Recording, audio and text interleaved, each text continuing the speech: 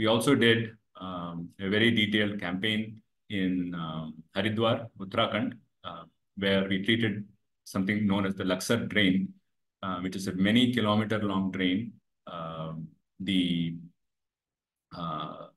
work was given to us by Namami Ganga as a contract.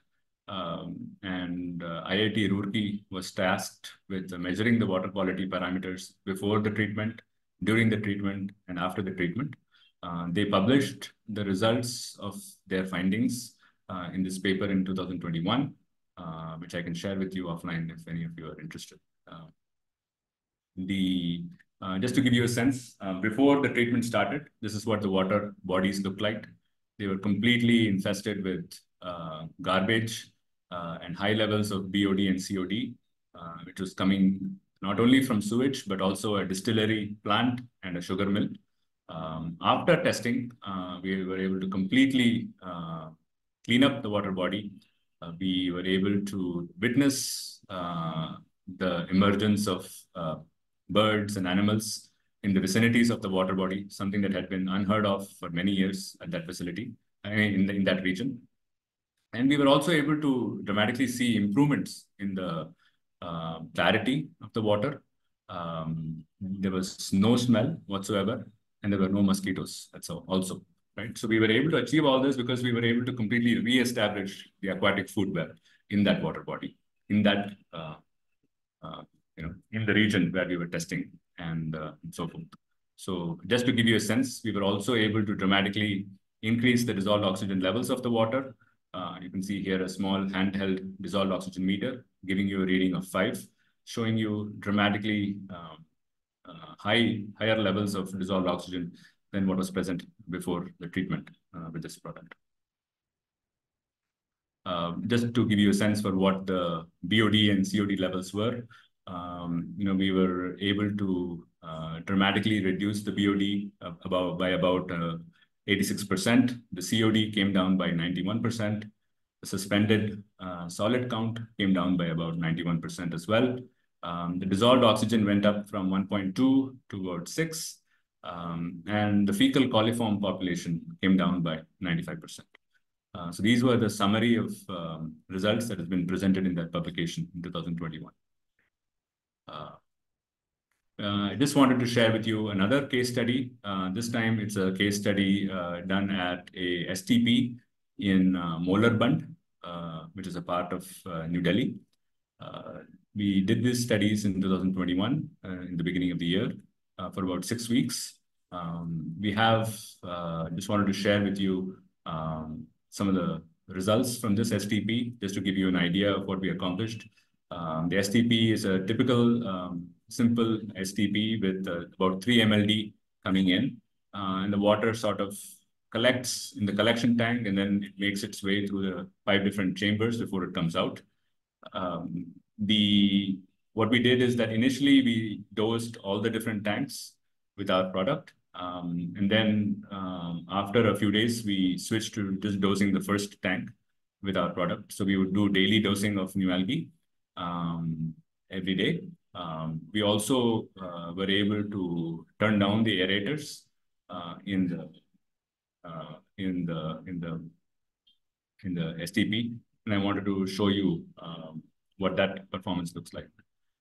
So as part of the study, we measured the following parameters: the pH, BOD, COD, ammonia, phosphate, grease levels, suspended solids, fecal coliforms, dissolved oxygen levels, and nitrogen levels. So these are the 13 parameters that we monitored during the course of the study. On day 0, we had certain values of the inlet and outlet parameters for the water, right? So you had polluted water coming in and relatively clean water coming out. So this is sort of the benchmark which we were using to evaluate the performance of new algae. So on day 0, this is still the STP, which is being operated with the conventional technologies. At the end of this day, we were able to turn down the aerators and start with new algae dosing.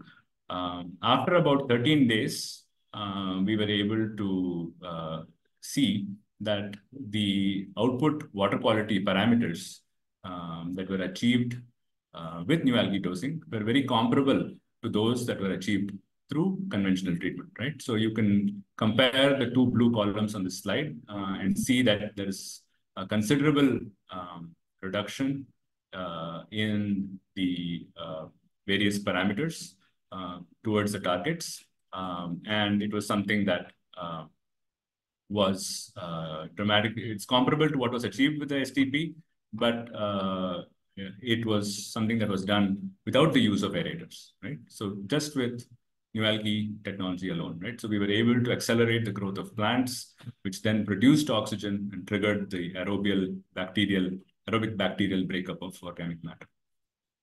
We then continued the trial on day 24. These are the inlet and outlet parameters that were observed. And again, we continued the trial for another 2 weeks. And on day 45, we measured the inlet and outlet parameters. So what you can see here is that by 6 weeks or so, we were able to dramatically stabilize the implementation protocol and the dosing and achieve a very stable set of water quality parameters without the help of aerators, right? So there are the aerators are operating at only 25% of what they were before, right? So if the aerators were operating for 24 hours before, after we started new algae dosing, we were only operating those aerators for about 5 to 6 hours, right? And we feel that with further additional dosing of new algae, you may be able to bring this down even further. And of course, these are the standards for water quality parameters, which you all know about. So you can see that the output water quality parameters achieved with new algae were well within the standards mandated by the pollution control. So the percentage in terms of percentage reduction, we saw 90% reduction in the BOD, 75% reduction in COD, ammonia, phosphates, oil and grease levels, and suspended solids, right? And we saw high, if you look here in the last blue column on day 45, the dissolved oxygen level that was measured here was 5.9. So what this goes to show you is that with this technology, you can not only bring down all the various water quality parameters that are mandated by the Pollution Control Board, but you can actually dramatically increase the oxygen levels and give water that is very suitable for aquatic life and for gardening and irrigation purposes, right? So if you were to use the treated water for the purposes of irrigation, it's of great benefit to the soil bacteria and the soil health. And if you were to use this water and simply release it into a river, it would also be beneficial for the aquatic species in that river, right? So it's a real plus to be able to give high levels of dissolved oxygen for downstream purposes. We also did a case study of our product in Lodi Garden, a lake in New Delhi. We have some of the results of lake studies published in a separate publication, which is also attached on the slide, which I can share with you. This lake, before we started, was dominated by blue-green algae and green algae. There were low levels of dissolved oxygen, leading to diminishing fish levels.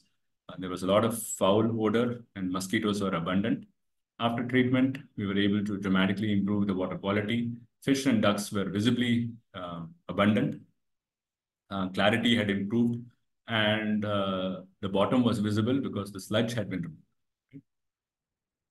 So just to give you a quick summary, we were able to remove all the odor, eliminate or bring the fecal coliform population below the mandated limits, and bring down the BOD, COD, again, below the mandated limits, increase dissolved oxygen, keep it above 5, and again, bring down the phosphates in the sludge to the levels that are required.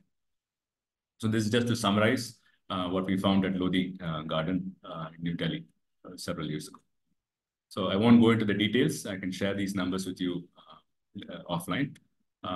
So just to give you sort of a summary, what are the benefits that we give to customers of different sorts? Our product, like I mentioned, and this technology and this approach can be applied to lakes and drains. It can also be applied to aquaculture farmers and STPs and ETPs. So we have the capacity to dramatically revitalize and restore the aquatic ecosystem in the lakes and drains. And by doing that, we bring all the water quality parameters to within the mandated limits. We provide similar benefits for aquaculture, where we help establish a disease-free environment. We reduce the need for aerators in those aquaculture ponds. We reduce the needs for a lot of antibiotics that are used by farmers. So we are able to dramatically improve the yields of the fish. We are able to improve the health of the fish. We are able to prevent mass fish kill, and we are able to keep and make that pond a much more commercially viable operation, right? In the context of STPs, again, we are able to give similar benefits. We are able to ensure that all the water quality parameters come within the limits mandated by the PCB, but without the need for aerators, right? So we are able to save a lot of electricity for the consumer. We are able to reduce costs associated with the purchase of aeration equipment and the maintenance of that equipment. And we are also able to improve the reliability of the STP. And because sometimes there are excess inflow that's coming in, and that also needs to be treated. With this approach, by reducing the processing time, we are able to effectively increase the amount of inflow that a particular STP with a particular design point is able to serve, right? So we're able to dramatically reduce the processing time and increase the processing capacity of the STPs with this approach. Of course, we are able to bring down the nitrogen and the phosphorus levels and give high levels of dissolved oxygen for downstream applications, right, of the water. So just to give you a conclusion, what is our approach? Yeah. So what we are able to do is basically use a nutrient solution that dramatically accelerates the growth of diatoms, and diatoms increase fish growth.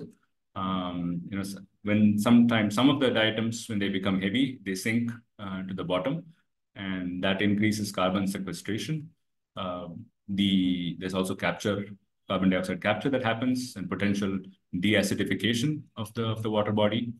And for many applications, what's really important is that the oxygen that comes from the diatoms due to photosynthesis greatly increases the effectiveness of bacteria for the purposes of breakdown of sludge and suspended organic matter.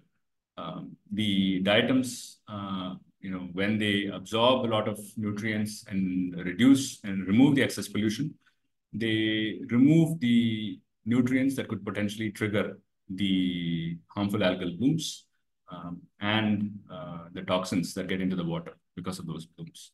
So we have a very comprehensive set of benefits that comes by shifting water bodies to a diatom-dominated water body. And we believe that it has far-reaching implications for solving water problems and helping tackle climate change. That's my talk, and I'm happy to participate in the discussion.